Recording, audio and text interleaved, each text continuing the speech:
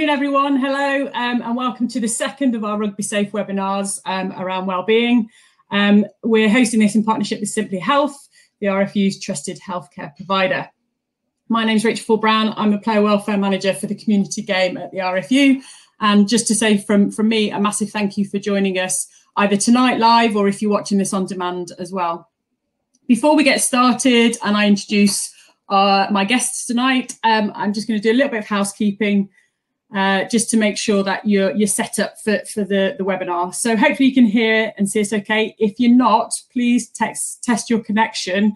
There's a little button that says test your connection. If you click on that, that'll explain it, and hopefully you'll be able to join us pretty soon, having got that sorted. Also, there should be a little box saying chat box. So please open that up and feel free to join in the chat and ask any questions. And I'll try to pick these up and ask them to Dylan and or David as we go through. And also, obviously, there's the video screen. And if you want to open that up to have on full, there's the usual little square that you can maximise and minimise as you so wish. As I mentioned, this is the second webinar we're hosting with kind of the mental health and wellbeing theme. And in this one, we're really going to focus on clubs and what they can do to support the wellbeing of players and members and create those kind of cultures. And joining me tonight, we've got Dylan Hartley and David Beeney. So on a rugby webinar, Dylan, I don't think you really need any introduction, but I'll do a little bit anyway.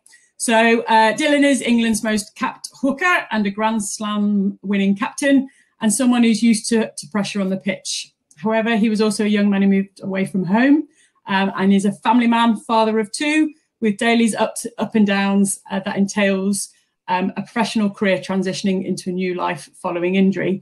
And having just spoken with Dylan before we went live, it's been a long day for you, Dylan.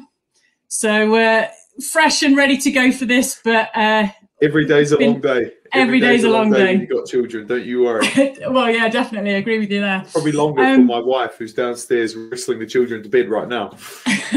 Yeah, we're both just saying we've both got kids hope in the going to bed stage, so we'll apologise now for any background noise. And David Beeney, David suffered for over 30 years not wanting to tell his colleagues or employer that he was battling with mental health problems, believing that it would damage his career. He was also embarrassed and scared of the potential consequences. Through his company, Breaking the Silence, David now uses his experience to implement mental health and wellbeing strategies within the workplace. And David's obviously here to share that experience and how we can utilise it within rugby clubs. David's committed the rest of his life to working to reducing the stigma around mental health. Evening, David, how are you doing? I'm doing good, and I'll just say my kids are 29 and 27 and they still give me long days. So once you've got kids, you're stuck with it for life, trust me. I look forward to the many years ahead. Before we kind of get into the discussions and questions tonight, we just want to see who's joining us on the webinar. So we've got a couple of quick polls that I'm just going to set off. So the first one is we just want to know what your primary role is. So hopefully that should be popping up on your screen now. So if you can just have a go at completing that, just press whichever one you deem to be as your kind of primary role within rugby.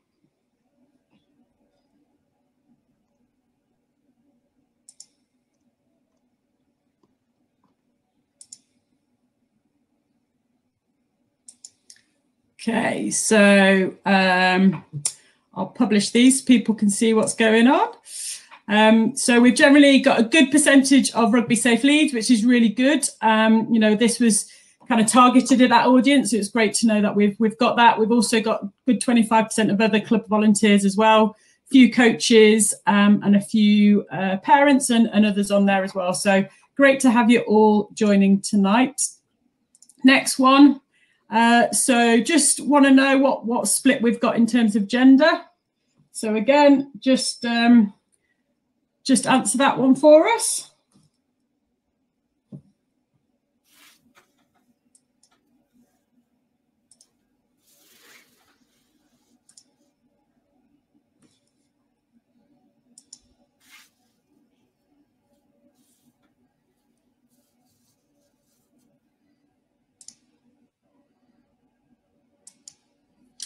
Okay, fairly even split, which is really good. Again, I'll just share that. So literally we've got 52% men and 47 women. So nice even split on that one. And then final question, again, just kind of age categories as well, just so we've got an idea of who we've got from across the age spectrum.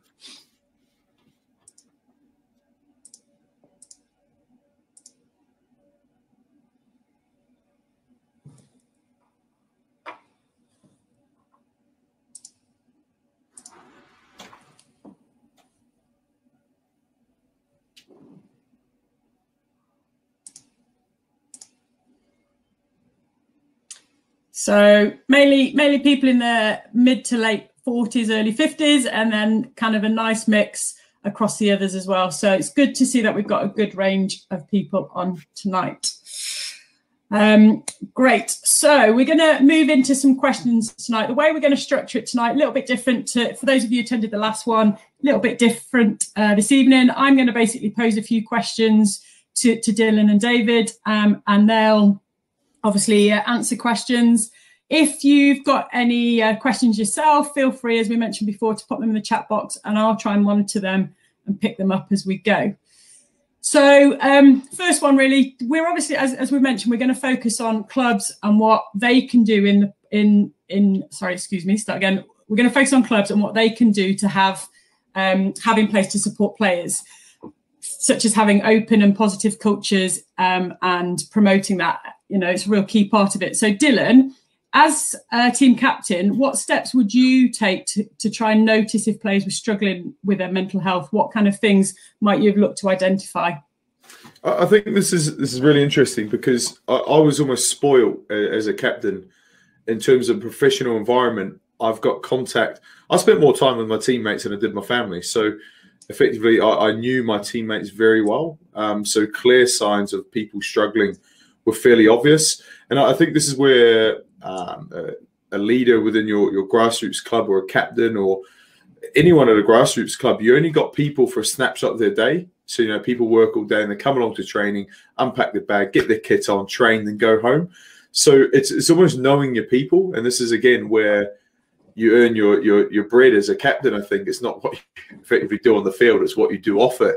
It's knowing your people, knowing those telltale signs. And do you know what? You can spread yourself too thin worrying about a lot of people, and you can't cover every base. So this is where your sort of network or tentacles within your team. You need trusted people that know these people better than yourself, that say, I've noted this, or I know they're going through this. You know, I dealt with many a thing in my teams, from, you know, girlfriends, boyfriends breaking up, to divorces, you know, problems at home, to miscarriage, to funerals, all these sorts of things. And the wider team never knew. But if a friend of that player would come up and say, I just want to let you know, or the player himself, or sometimes you could even spot that player, I think the first step is just checking in on that person. Hey, yeah, I heard about this, or I've noticed this. Are you okay? And then there's a process to that, you know. Once you know what they're going through, you can help them navigate through that. And again, you're dealing with personalities. Everyone's different. Some people want to be treated as normal. Some people may need almost a bit of a free pass when it comes to the changing room sort of banter. But I think as long as your teammates are aware, ultimately, or you as a captain are aware of what's going on, you can help navigate that situation. That's great. And you've alluded to some of this already, but how would you potentially approach a team member if they were hesitant about actually coming forward and asking for help? You know, you can see that they're struggling, but they don't want to actually ask. How might you, have you ever had that? How might you approach it? I think, again, there's no easy way to do it. You have to be, in my experience, I would be direct. I would say, I've noticed this. But I think the key thing with it is timing. You know, do it in a private setting, do it after training when kind of people have dispersed and it's a little bit quieter, when they're heading to the car park. Catch them at a time where, you know, they're not put in a public situation where they've got to put a front on. And I think that the sort of tone of your voice and your approach, just be tactile about these things. And do you know what? I'm only speaking from experience, but I think timing of that conversation is key. Brilliant. Thanks, Dylan. And David, thinking about some of the things that Dylan said there, How can developing initiatives that support mental health and well-being benefit rugby clubs? What's kind of, what's the real benefit to them? The benefit to rugby clubs, if you get your well-being right, will be seen on and off the pitch. When you create a kinder culture in any organisation, your best people don't leave. Less people go off sick with stress type issues, and people generally become more engaged. When you create a kinder culture, it's not a fluffy subject. When people are happier, they're more themselves and they're more likely to perform at their very best. Rachel, I'd love you to do that poll, if possible, that we've done about would people feel safe to talk about their mental health in their rugby club? Give me 2 secs. I will find my poll. There we go. So next one. There we go.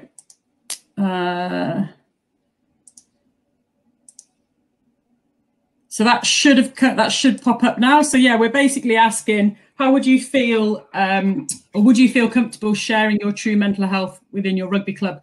And as Dylan mentioned there, it could be to a teammate, it could be to someone in a volunteer position, it could be your coach. Who would you feel comfortable going in and actually saying, look, this is where I'm at?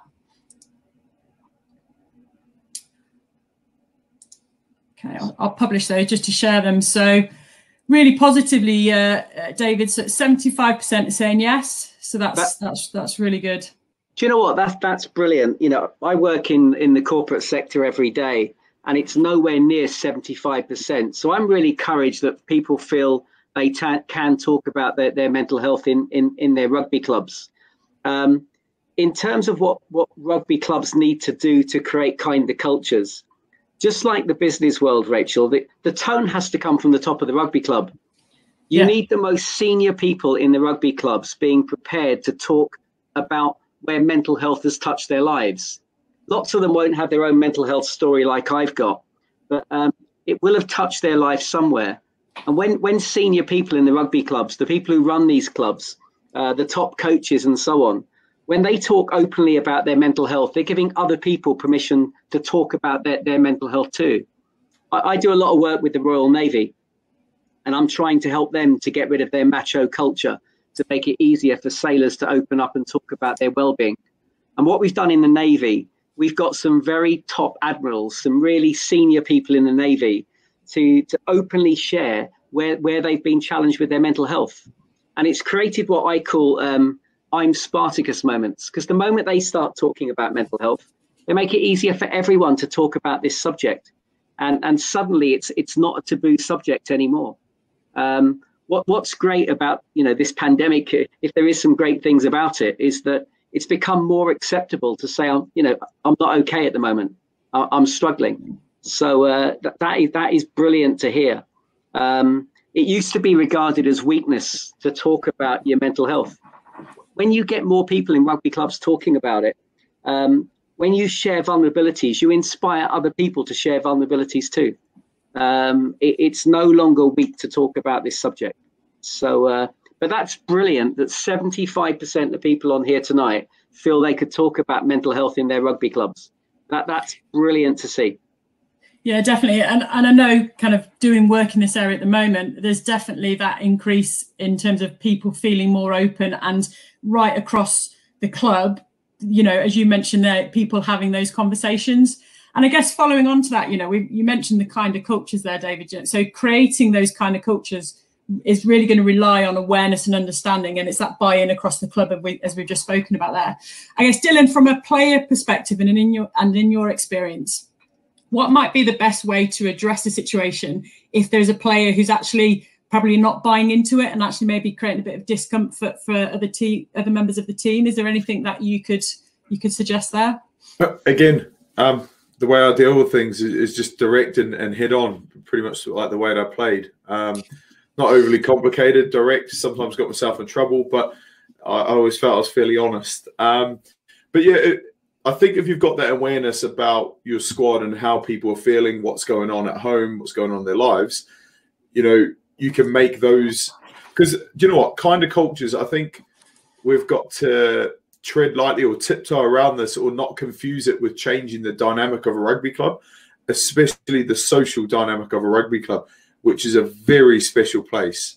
Like the humour that can sometimes come at a rugby club, the different personalities that you get. I don't think we want to change that. We want to just make people aware of other people, basically. What am I trying to say? I'm just saying I don't think that every rugby club needs an overhaul. I think we just need a greater awareness of these things going on. And you know what? I kind of said about the snapshot in a person's day. You get people turning up training.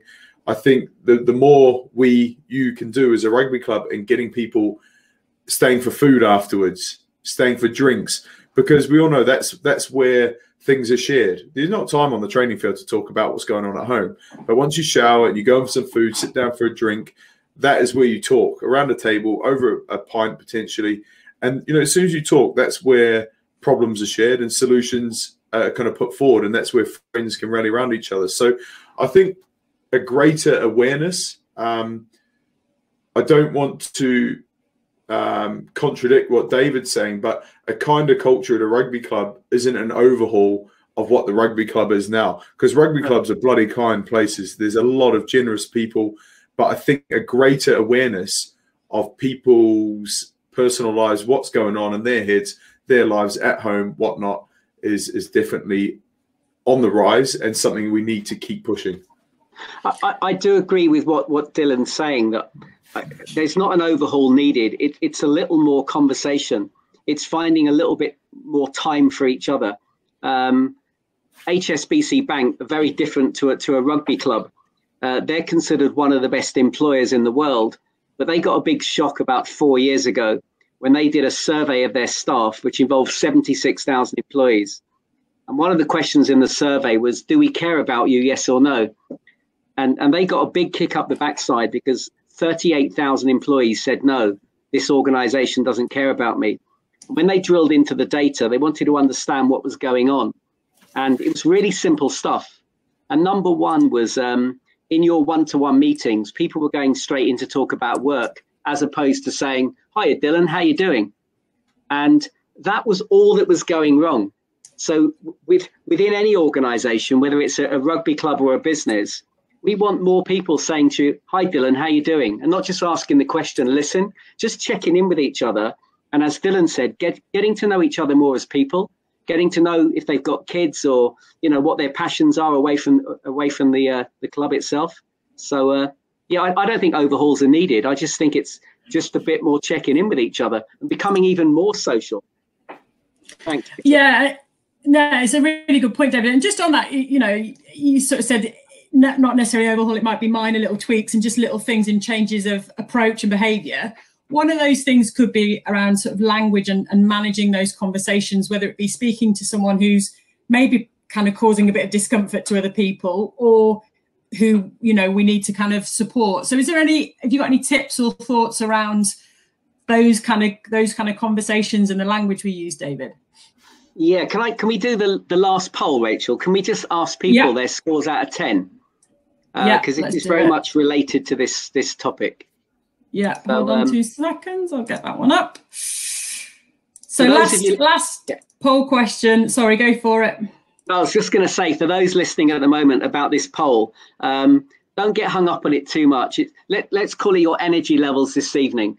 Just 1 to 10. We all understand that language. We're not going to come to any of you individually and ask you why you scored what you scored. So yeah, back to you, Rachel. No, it's fine. We'll give it a second just for people to.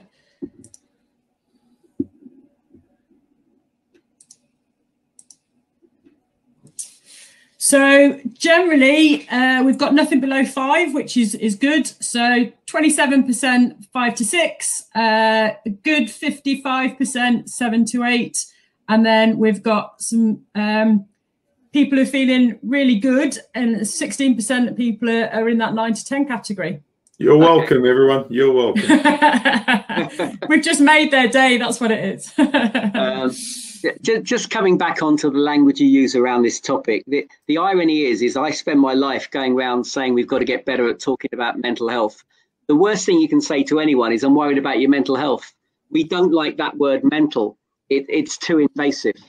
Now, the reason I just got us to do that poll is because we all understand the language of 1 to 10. We all know 7's okay. We know 8 or 9's pretty good. And we know anything under 7 could be a bit better. Now, when you ask people regularly, what you'll find is most of your mates generally give the same score. You've always got the mate who's 10 out of 10. Someone else is always 9. Someone else is always 8. It's quite subjective. But if you ask people regularly, you're looking for variation. So if every time I asked Dylan how he was an 8 out of 10, and one day he was only a 5, it creates an opportunity for me to say, Dylan, mate, you're normally an 8. Why are you only a 5? And because you're using the language of numbers, it's a very easy way to open up a conversation. I had a mother contact me recently and she said, David, thank you so much. After your session the other day, I asked my daughter how happy she was out of 10. And the way she responded led to the most honest and open conversation we've ever had about her well-being, because we were using the language of numbers. So it's a very easy way to check in with people at rugby clubs by just getting people to give you a score out of 10. But what you're looking for is variation. Also, in terms of language you use, one of the most difficult things is to go up to someone and not make them feel awkward if you're worried about their well-being. And you generally feel pretty uncomfortable too. Now, as a mental health counsellor, we're trained to notice, not interpret. What you tend to do with mates is interpret behaviour, and that leads to people feeling judged. And nobody likes to feel judged. But if you notice a change in behaviour, it's factual. So if Dylan was normally really easygoing and mild-mannered, and he started biting my head off recently, I could say to him, Dylan, I've noticed recently you've become a real moody bear. You've become really bloody aggressive. That's not normally like you. Do you mind me asking what's going on at the moment? Because I've noticed this change in you. And because I've noticed it and I've not interpreted it, he's far more likely to tell me what's going on in his life at the moment. So notice, don't interpret is a good way to open up conversations. And just one more. Some of you might have seen the Roman Kemp documentary recently, about a month ago on TV, that was bloody brilliant. And a real simple bit of advice that came out of that program. If you go up to someone and ask them how they are, they normally say fine, but ask them a second time. With a smile on your face, say to somebody, and now how are you really? And you might get a different response the second time. So also consider that way in terms of trying to open people up. Thanks, Rachel.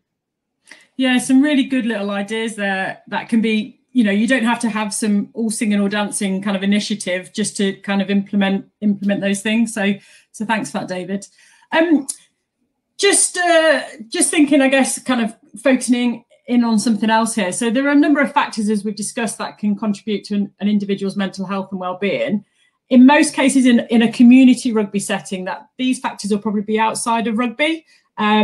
However, within rugby, injury is one factor that actually could play quite a significant part on someone's kind of mental well-being. So, Dylan, again, kind of thinking at it from a player's point of view, and obviously having been injured yourself, what do you feel you miss out on, and how does that affect your mental well-being? When you're injured. I think, again, there's two different kind of sides to it here. Professionally, I truly believe that I've experienced both sorts of styles of management. When I was injured, I had to attend every kind of meeting, every training session you're watching. And then on top of that, you're attending physio sessions, which are usually at the start of the day and the end of the day, because the middle of the day is for the talent, the team that's playing at the weekend. So being injured in a professional environment wasn't always a pleasant place, wasn't always an easy place to recover and get better.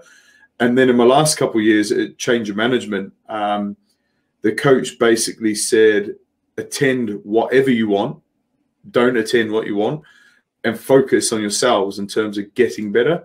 So I think a conversation like that is the best.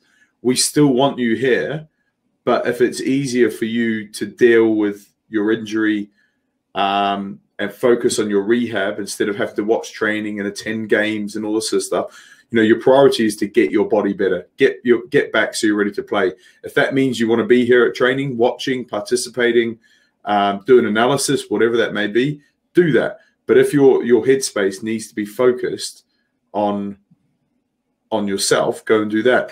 But the one non-negotiable for that program was every Monday morning, David, you touched on this, we had basically an alignment meeting. So everyone that was injured, all departments, everyone kind of met in the auditorium. It was a bit of like a network catch-up, and we didn't talk anything rugby. We had a quick setting of the scene for the week. Everyone shook hands. Everyone sees each other.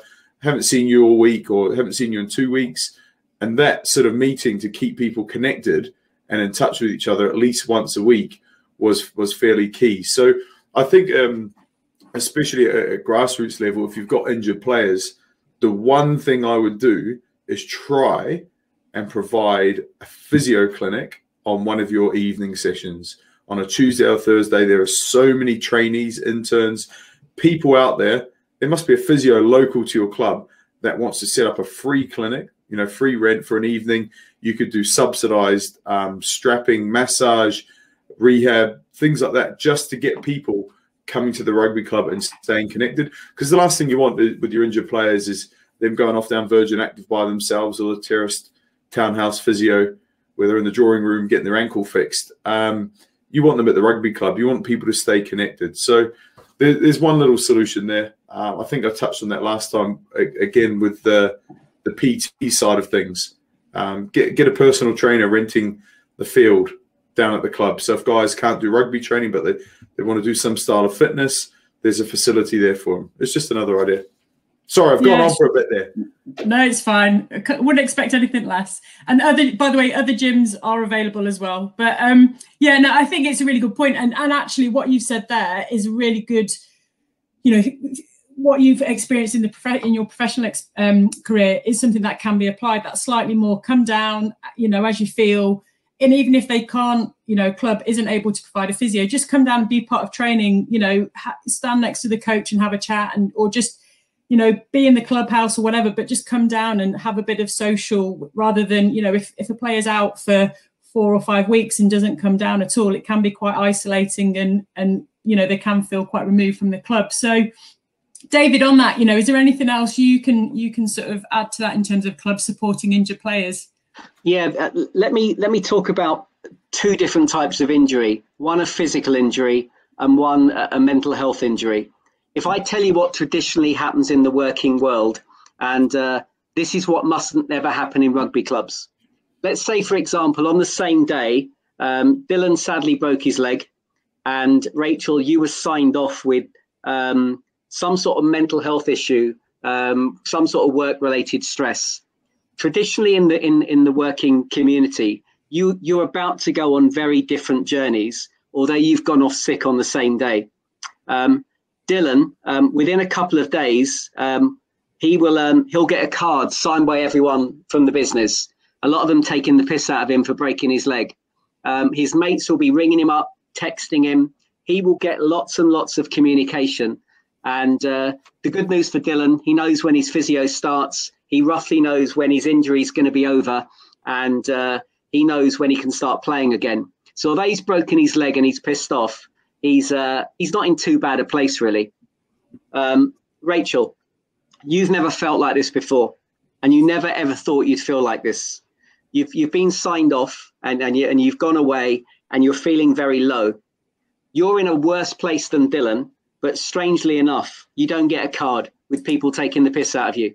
You don't get phone calls, you don't get texts, because people decide that the best thing to do with Rachel, because it's mental health, is to leave you alone and just let you get on with it, because the last thing Rachel wants to do is hear from all of us lot.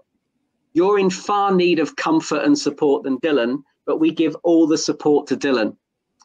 Let's fast forward 6 weeks. You both come back to work on the same day. Dylan comes back to a hero's reception.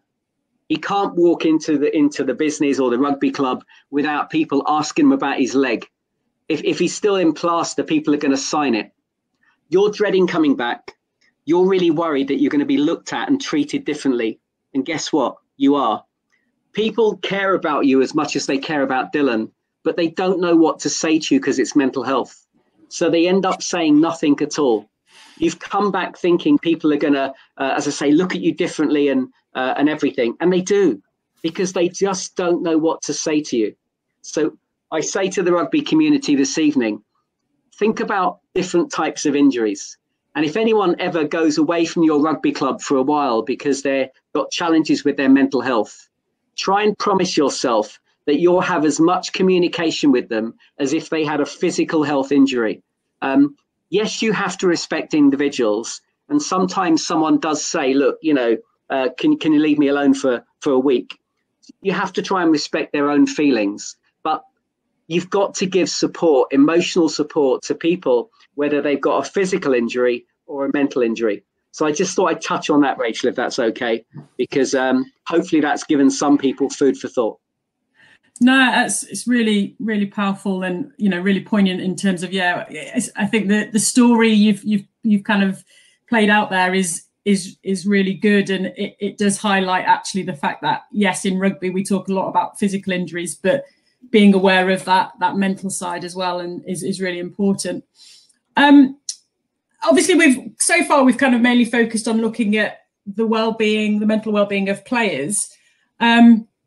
But, you know, we know that clubs are a place for many different people in terms of players, coaches, other volunteers, retired players, match officials. You know, it's a place where many different people have many different roles. And based on that, Dylan, you know, having worked with a number of different coaches and support staff over your career, do you have any learnings from them in terms of how they approach maintaining their own positive mental well-being? Yeah, I mean, we're all humans, right? It doesn't matter if you're a coach, chairman of the club, treasurer, you help out behind the bar or you play, you know, you're all humans. So one thing I learned is one of Eddie's sort of advisors, a guy called Neil Craig, who's near enough Eddie's age, Australian guy as well. He came up to me one day and he goes, mate, do you know that, do you ever think about Eddie, how he deals with things? And I'd never thought about that because when you've got your head coach and I suppose as a captain, everyone looks to you as the example. Everyone needs someone to talk to. And the kind of penny drop there that Eddie talked to Neil, you know, about his, you know, I'm not saying he doubts himself, but all coaches must doubt themselves. Are they sending the right messages? Are they coaching in a good way? Everyone needs someone to talk to. And equally, he said, you know, as a captain, your job is to be the example, you know. I learned this from an early age, you know, if I'm tired, the team's tired. If I'm hungry, the team's hungry. If it's cold, you know, I'm not cold. Otherwise, everyone's cold. And it's the same thing with a coach. After a loss, you've got to front up and you've got to put your shoulders back, lift your head up. And you've got to have almost that stoic, power forward, you know, looking forward, positive attitude. But behind the scenes, to enable you to do that, you need to be talking to someone. You need to be reassuring yourself. And equally, like this actually made me laugh. You know, how do you know Eddie hadn't had an argument with his wife that morning? You know, everyone's human. Everyone's got to talk to someone. So my one takeaway from that is it doesn't matter who you are, how old you are, everyone should be talking to someone. You know what I mean? It just it gives you confidence in what you're doing, or it can give you a solution to a problem, give you reassurance. You know, it doesn't even have to be in a negative context, even in a positive, like, how did that go today? What did you think of that? Could we do this better? So, you know what? Just talk. Everyone's just got to talk. Find someone you can trust as well. You know, definitely. And you can be as open as you want to be that way. And based on what we were saying earlier, you know, in most cases, there will be people within a club that you can trust and talk to, you know, whether it be mates or coaches speaking with coaches. So, you know, that's one of the strengths, as we've mentioned earlier, of a rugby club, isn't it? Just quickly, it's not a given though. You know, you can't just create that overnight. You just can't wish it up. It's like anything. You have to work and invest time and trust in that relationship for you to be as open and as possible. You know, so it starts every Tuesday, every Thursday, every Saturday. You know, just building those conversations, showing those vulnerabilities, asking for that feedback, good, bad. You know, giving that feedback, good, bad, as open those lines can be. When those conversations come around, it's far easier to tackle them. Rugby pun. There you go. And what about match officials? So we're speaking about coaches. Any thoughts from a I've match got official thoughts point on of match view? officials. Well, let's not go Wayne down Barnes that. In particular. Let's not go down that route and go completely off topic. Let's go down that route. I'll just say quickly before David comes in. There's no denying the fact that I got in trouble a lot, 8 times significantly in my career, 8 times. Now that I look back at it, and I've wrote my book, and it was quite cathartic, I went through it all, it now makes sense that there's always something. I don't believe I ever had mental health issues as a player, but looking back at it, there was always something happening in my life which led to the brain fart on the field. There was always some sort of altercation off the field, not so much a drama off the field. I might have been butting heads with the senior coach as a captain over certain issues. I might have had, there's plenty of things going on, you know, so it all makes sense now. If only I knew the solution back then. And that's why you're here tonight, though, sharing your experiences, so hopefully others can learn from it. Keep it and David, and David, over to you. In terms of clubs, is there anything they might do differently? So again, you've given some great ideas around supporting players, but from looking at it in terms of supporting coaches or volunteers or the match officials, is there anything else that they might want to consider? I think we've just got to find ways of talking to everybody and checking in with everybody. As Dylan said just now, everyone's fighting a battle at some stage. We just don't know what that battle is. I unfortunately, I get called out to organisations when they've lost somebody to suicide. And in the last 3 years, almost without exception, the person who's taken their own life was somebody in that organisation who made people laugh every day. It's never been the quiet guy or the quiet girl who sits in the corner. It's always been the larger than life character who everyone thought there's no way they'd ever do that to themselves. So you have to check in with everybody. You just don't know. When you look at some of the high profile personalities, people like Robin Williams, used his humour for years, one of the funniest guys of all time. And yet that was a complete mask to hide what was really going on with his life. Caroline Flack was a very vivacious, bubbly character. Yes, she was going through some real shit. We know that. But you still didn't think she'd go as far as she did. So whether it's an official, whether it's a volunteer, we need to find ways within our clubs of checking and talking to everybody because you just don't know what is going on in people's lives. You just have no idea what battles people are facing. So however we do it, we've just got to be inclusive with everyone in our organisation. Thanks, Rachel. Thanks, David. I've got a couple more questions, and then I'm going to look to open it up to the floor. So there's a few questions come in so far, but feel free to pop them in the box, and then we'll come on to those in a minute. And based on some of the stuff we've spoken about, and hopefully the people listening in tonight, we know that many clubs are now setting up their own mental health and wellbeing initiatives, and I'm getting some working on some case studies, so getting some in at the moment, and some of them are really inspiring. They vary massively. Some have expertise within the club already, where they've been able to utilise that expertise to develop something that's quite high level in terms of that support, whereas others, they've gone to work with other local organisations or charities to make sure that there's some connection and some link to kind of work with players or signpost or provide information. And, whatever it is, it's really positive to hear that clubs are doing this. And this kind of local kind of club-driven approach is for me what I think it provides the most impact. So Dylan, based on that, and do you have any learnings from your career or, your experiences and what you're doing now around how clubs can be kind of really approaching the mental health and wellbeing? And I know we've spoken about a lot already, but is there anything else, any little nuggets you can think of in terms of, getting that buy-in and getting people to really kind of believe and building that trust, etc., some of the other things we've spoken about? Yeah, I think to drive awareness and drive vulnerability and to drive conversation, it's all born from trust and relationships. So, as a captain, I would force my team after a game not to go home. I'd force them to stay for an hour, 2 hours after a game. And I know grassroots is slightly different, but everyone get in the clubhouse after. It's almost, you've got to force these things. But the best teams that I was involved with, we did call it a family, and we meant it. It was a brotherhood. We we literally looked after each other, looked out for one another. And like I said, the roots of that tree, it was deep rooted. People knew each other, they looked out for each other, they communicated that. And that was not without saying we took the piss out of each other as well. It was a good, safe environment. And I think the only way you can drive that is spending more time together, especially off the field. And I'll tell you what, you get those bonds better off the field, your rugby's only going to get better as well. Teams will gel and perform and work harder and go that extra sort of inch or mile for each other on the field as well. So, do you know what? It'd be great for wet sales in the bar. I'll just make sure everyone's, try and put on food. Get food in the clubhouse once a week. Make sure people are eating together. Because, you know what? We spend so much time on bloody technology and phones and whatnot. When you sit around a table, you look each other in the eye and you spend time around food and you bond there. It's a powerful thing. It's like, it's even going to the pub now. People take their phones. Don't believe it.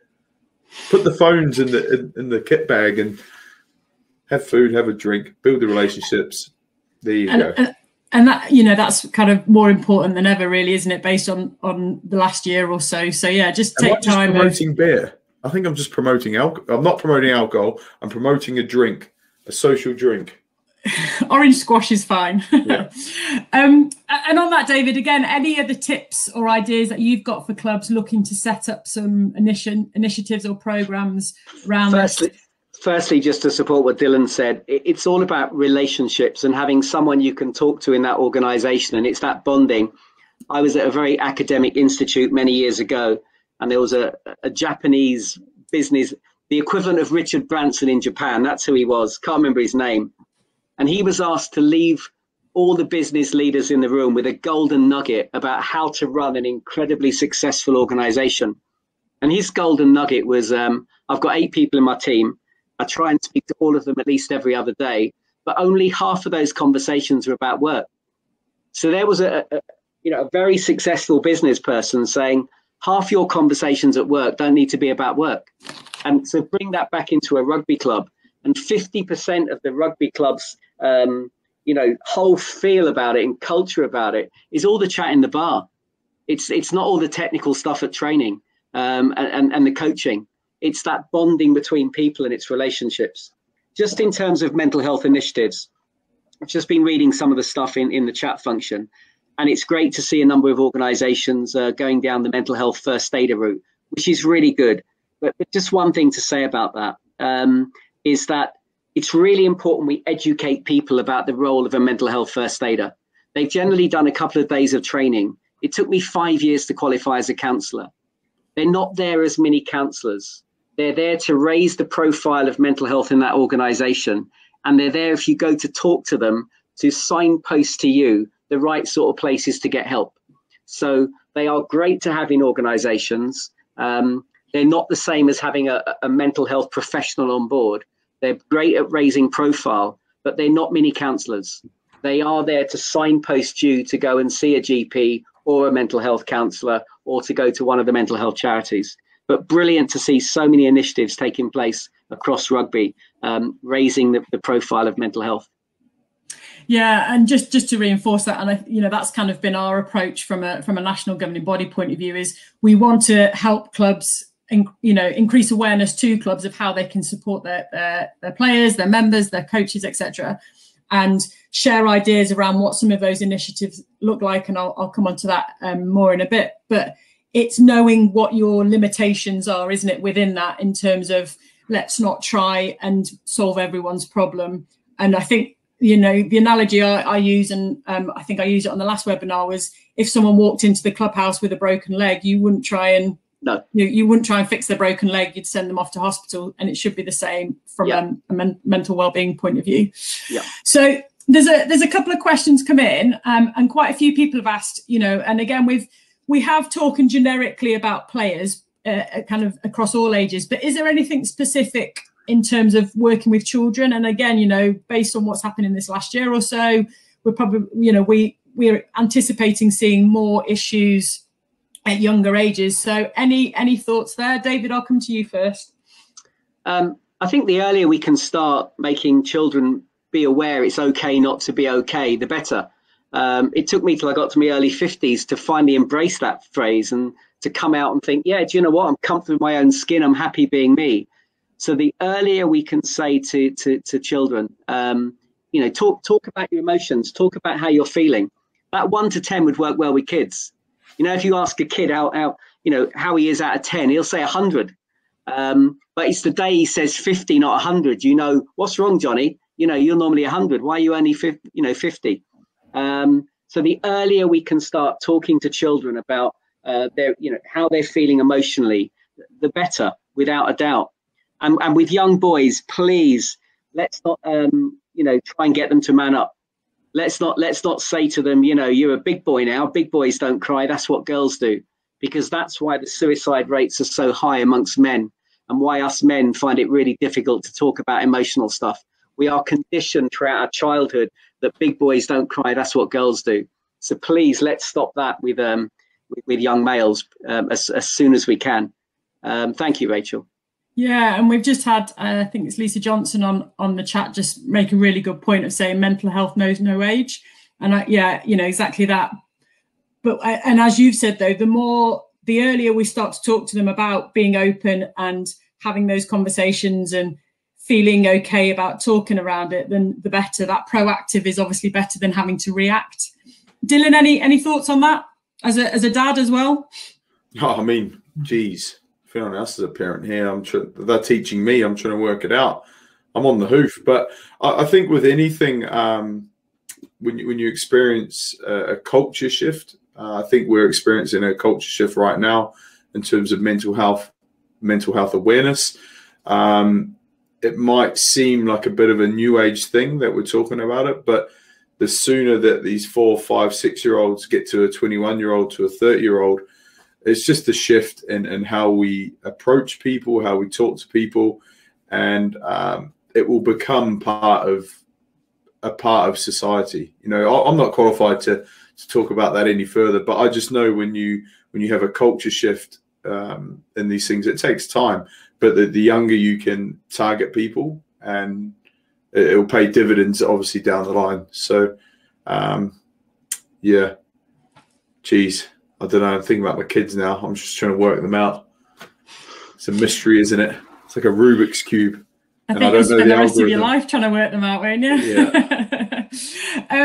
Again, and we've kind of answered some of this already, but I think Kevin Brown makes some really good points. So he says, creating a kind of culture, should coaches be encouraged as part of this as their development to create the culture from a young player's age to enable that coach to player respect and bond? So really kind of, as we've sort of spoken about there, and allow, and kind of where do we stand around allowing the player to input into their kind of rugby, what they do, and also feeling listened to.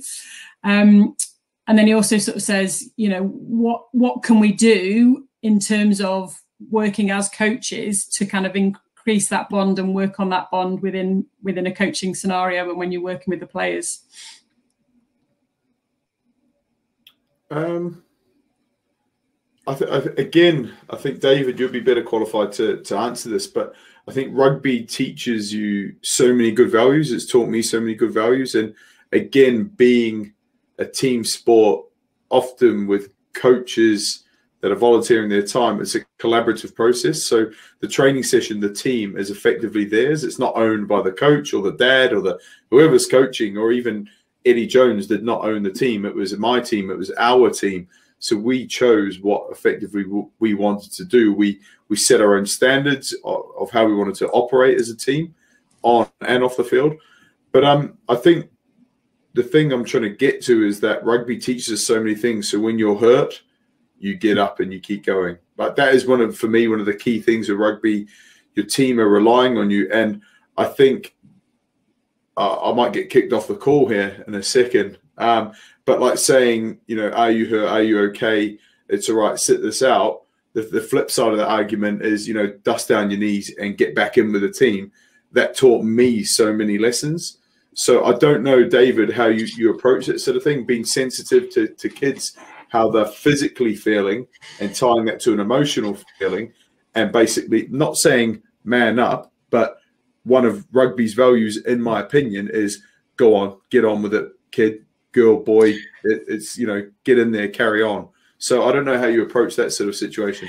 I was just going to say, before I hand over to David, I think, you know, it's that resilience piece, isn't it? It's about helping them build resilience as well, you know. So, yeah, go on, David, over to you, really. What are your thoughts on that? I think that's a tough question, because it's such a balance, isn't it?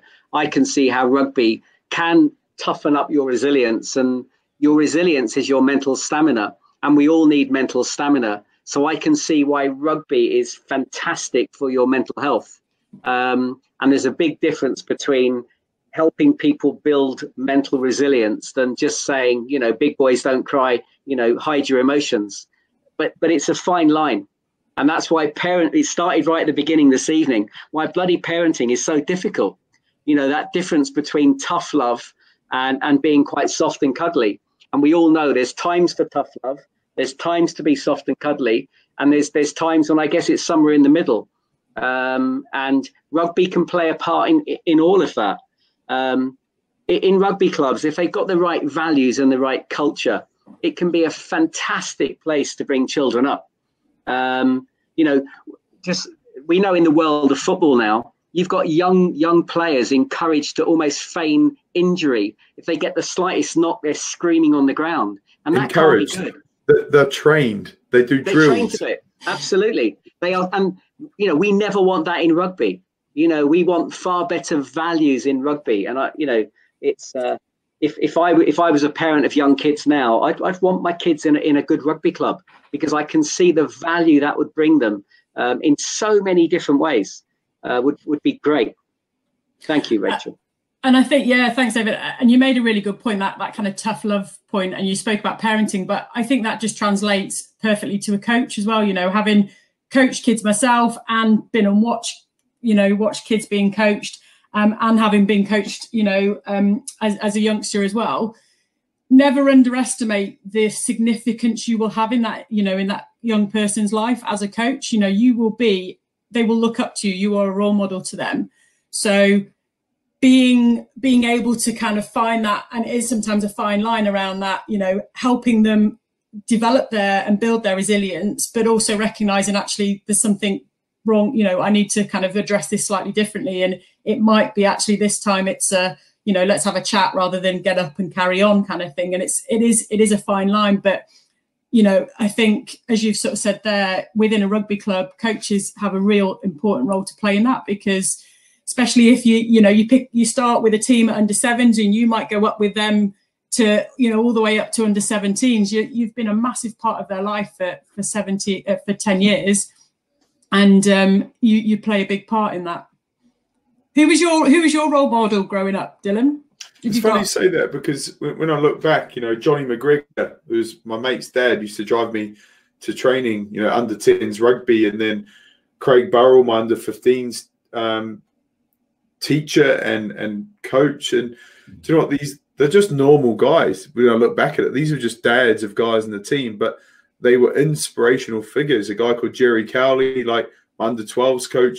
They're all volunteers, but inspirational figures to me at the time, and imprinted and left great things on me, you know. And I look back now, and it does actually, the pennies just dropped. Next time I coach kids, I've got to think about that responsibility, I suppose, of what sort of, you know, footprint I'm leaving on their rugby experience. So I don't have I don't know what it is. I can't commit to a team just yet until my kids start playing full time. I don't think I'm going to commit to a full-time coaching role. But no, it's a very valid point. You know, simple guys left massive kind of footprints on my outlook on not just the game, but just who I am as a person. And just on that, and it might be hard, I don't know whether you can articulate it, but what is it that made them inspirational? What is it that has left that imprint on you? I think looking back and appreciation of time.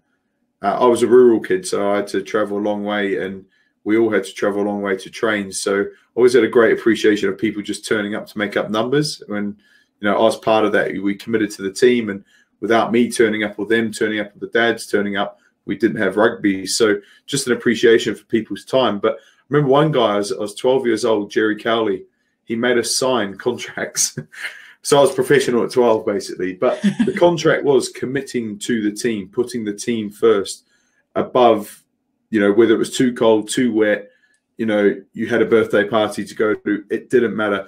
If you signed up for Kahukura under 12s at the time, you signed the contract, which meant you were going to turn up Tuesday, Thursday. And I genuinely looked through my whole professional rugby career. I didn't miss a thing. I put the team first with everything. Socially, I was selfish. My family suffered. My poor wife suffered. Christenings, weddings, all these things. I put the team first. So I think just that early installation of, rugby is a team game. The team comes first. For me, those sort of values carried through from 12 years old.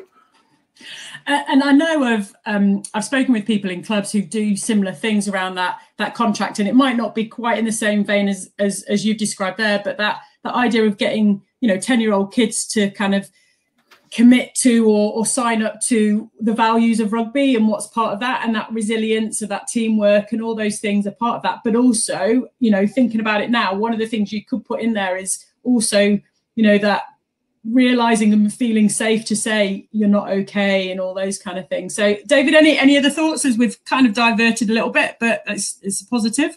Do you know what, just on a really positive note, you guys are from the rugby world, and it's really shown me tonight how brilliant rugby is for your mental health. I've been reading some of the comments in the chat from Kelly and Lisa, and one of the best things you can do for your kids is put them in a rugby club. I get so frustrated and embarrassed about the lack of resources available for mental health. Someone spoke about lack of resource in Cornwall. Trust me, there's a lack of resource all around the UK. And one of the best things you can do for your kids' mental health or young adults' mental health is join a rugby club. The rugby community should be proud of itself for the values and everything it teaches you about life. So if you get into the right rugby club with the right coaches, with the right culture, it's one of the best things you can do for people's mental health. So, I just, as I say, generally being really positive. I work with many diverse organizations and types of businesses. And I'm sitting here tonight thinking one of the best things I can recommend people as a mental health expert is to join a rugby club, because I think it's really, really good for your well-being. Thanks, David. That's definitely a good plug. And likewise, I've been reading some of the comments on the chat, and it's really great to hear of some of the work that's going on. And it's good to hear from yourself, David, that having worked across such a wide range of organisations and industries, that there is something around rugby that makes it special. Yeah. And on that note, we've got a few minutes left. So Dylan, just before we kind of wrap up, just any kind of other final thoughts from yourself? No, I just think picking up on what David said, is the game's all about winning and losing. And I'm not talking about Saturday. Obviously, that's the big up or the big down. That's why we play the game, or lots of us do. But the game is full, or training is filled with feedback. Like, you're constantly winning or you're losing. You catch a ball, you drop a ball, you tackle, you miss a tackle, you miss a ruck, you get penalised, you get onside with the ref. You're constantly getting feedback. And again, David, for kids especially, you're instilling learning and resilience on the hoof.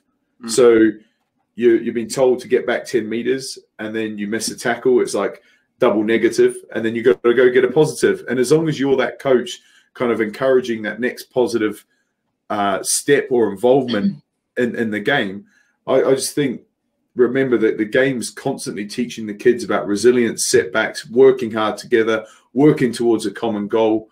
I'm an ambassador for rugby. I love the game. You know what I mean? It's easy to say, but when you strip it back, there's so many teachings and learnings there for our kids, which will grow into healthier adults. So I agree. I don't know why are we even plugging rugby? Everyone on here is rugby people. It's like we're not pitching to footballers, are we? Is it the Kiwis who say better players make better people? Is that their better people make better players?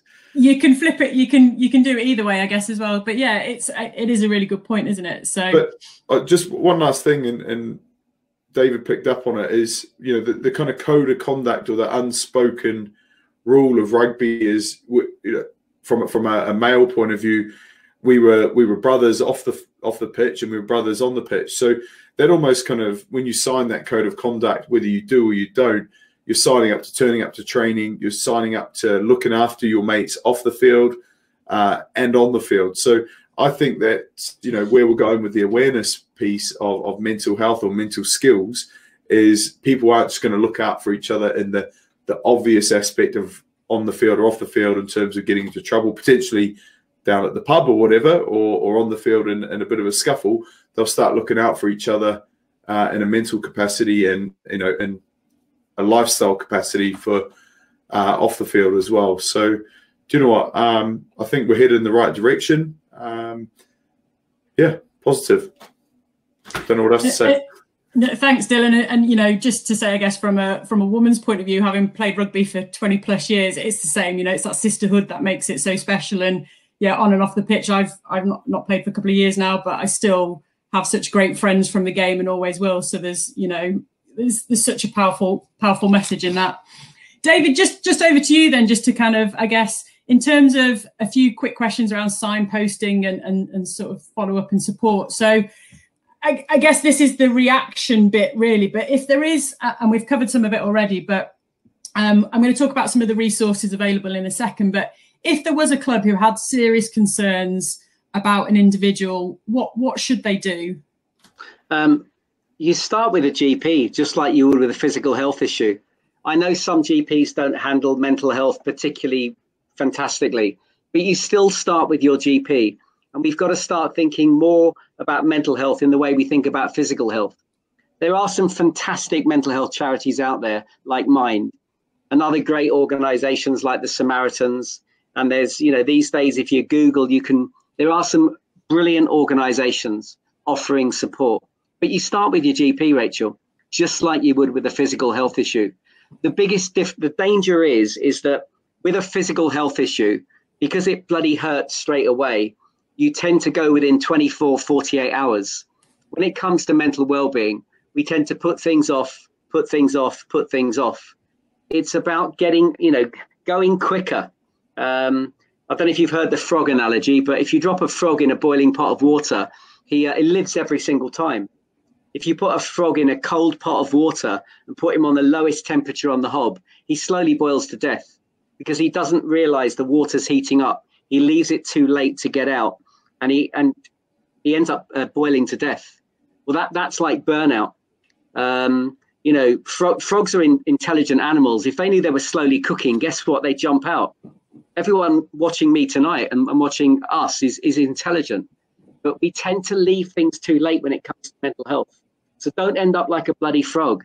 You know, if you're not feeling great about your mental well-being, take action earlier on and go and see a professional. It's really, really important. But just again, Rachel, I'm going to say it one more time. You're talking about where would I recommend people to go for their mental health. I'm going to be going home tonight thinking a rugby club. So much positive has come out of tonight. I've got a real feel-good factor tonight. When we were planning tonight, we didn't design it so we ended up talking about this stuff we're talking about now. It's naturally led to this conclusion.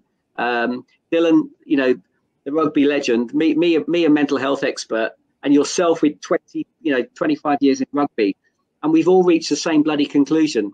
Rugby is really good for your mental well-being. There you go. Yeah. Thanks, David. And I think that point you sort of said there around, not burning out, and the more awareness we can create it for clubs, and from a club point of view, even if it is that first step in just raising awareness, it's a positive step, definitely. Yeah. And just one more in terms of, I guess, that if a player came and if I was a coach and a player came and disclosed something to me and sort of said, please don't tell anyone, what do I need to do? So if they disclose something, what's my position?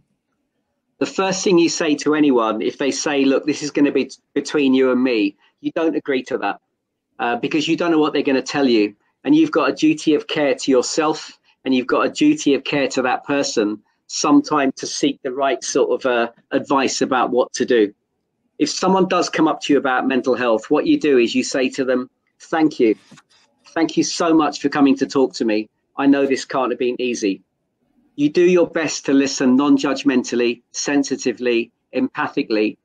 And then at some point you say to them, look, thanks again for coming to talk to me. I really care about you, but I'm not qualified to deal with this. Now, what we need to do together is to get you the right sort of support. And you sit down with them and you do everything possible to encourage them to seek the right sort of professional support. And then, very importantly, Rachel, you don't leave it at that. You agree when you're next going to check in with each other. It might be the following day. It might be a week later. But you say to that person, look, I do really care. So let's grab a coffee again in a few days' time, because I want to make sure you've been able to get the right sort of support to get you to a better place. So you stay with them on the journey until you know that they're okay. So don't put yourself under pressure to fix people. However, create a relationship where they feel they can trust you and talk to you. When they talk to you, listen sensitively, empathically, non-judgmentally, signpost what they need to do, and then stay with them on the journey, making sure they're talking to the right people. That's the key thing to do, Rich. Thanks, David. That's really, again, really insightful, and just some simple things that hopefully clubs can take away from tonight.